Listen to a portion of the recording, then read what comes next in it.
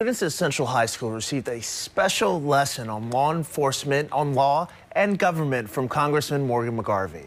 McGarvey was at Central High School Friday morning talking about Kentucky politics. Students did ask McGarvey about state legislation, voting, and how they can start to get involved in local government.